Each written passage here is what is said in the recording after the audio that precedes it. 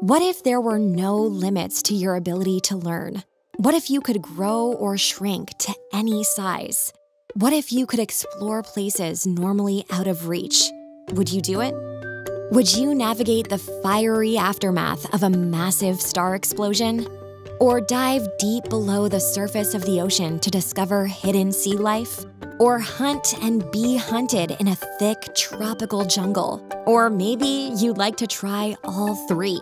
The Smithsonian has 3 new online adventures available for students of all ages. The first interactive is Journey Through an Exploded Star, where you can travel through a violent explosion with a visualization based on actual data from multiple telescopes of the remnants of a real supernova. Now you have the ability to explore the aftermath of one such violent explosion. Using scans of X-rays, infrared waves, and visible light, you can manipulate the real data to make your own visualization of the cosmos.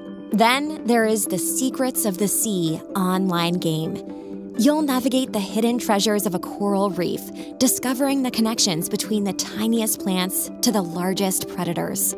The more you discover, the closer you will be to recreating a healthy ecosystem, returning life to the coral reef.